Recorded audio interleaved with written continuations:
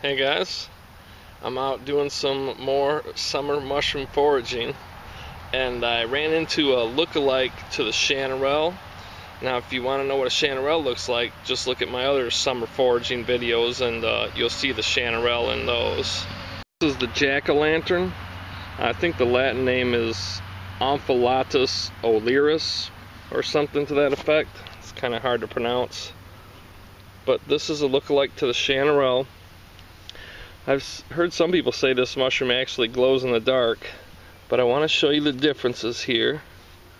These are getting pretty big, but the main difference between a Chanterelle, which I have right here, now don't let the size fool you because they can be the same size, but you see the Chanterelle has white flesh inside, the jack-o'-lantern doesn't. And as I showed in the summer foraging video on the Chanterelle has false gills that fork out as they head out to the margin, the edge of the cap, and the jack-o'-lantern doesn't. It has regular gills that don't fork out, and it has the orange flesh inside.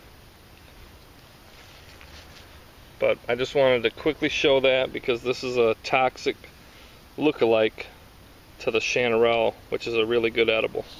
Anyway, make it short and sweet. Say thanks for watching and thanks for all the comments and support.